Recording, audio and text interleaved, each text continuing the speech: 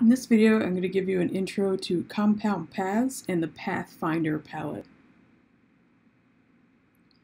So I've got my simple solid shape here, and I want a hole in this shape. I could make it look like I've got a hole in this shape by drawing a circle, and I'm going to change the fill to white. And if I put this over top, it looks like there's a hole in there, but only if my background is white. So I'm going to draw a bigger rectangle,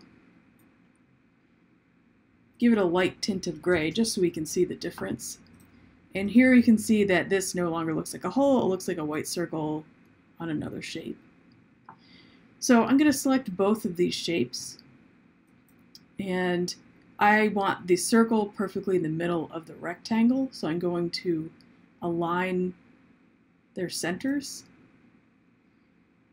And then I have two options. I can make it a compound path by going to Object, Compound Path, Make. On a Mac, that's Command 8. And now you can see that that circle's become sort of punched out of the rectangle. And this is a compound path. So this rectangle also has a lower opacity, so you can see that overlap and the hole right through it if I move it around. So I'm going to undo that so I'm back to having the two shapes.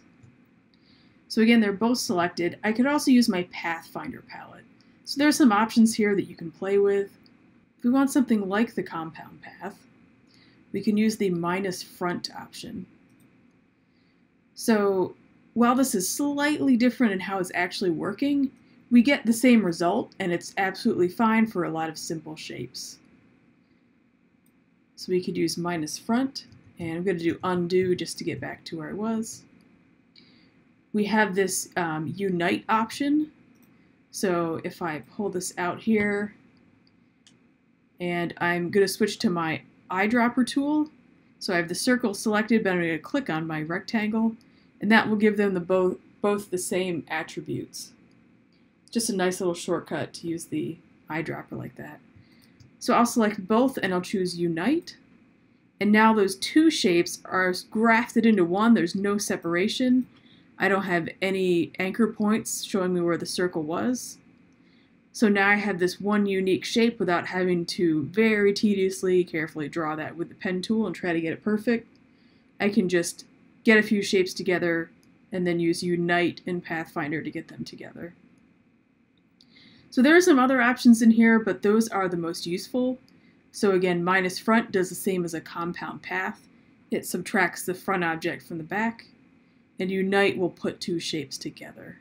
If you want to do a full compound path, I'm going to set these back to what they were. We can have a shape or shapes on top of a larger shape. Go to Object, Compound Path, and Make, and that front shape or shapes will be cut out of the back one and be a compound path. So that's a quick intro to the Pathfinder and compound paths in Illustrator.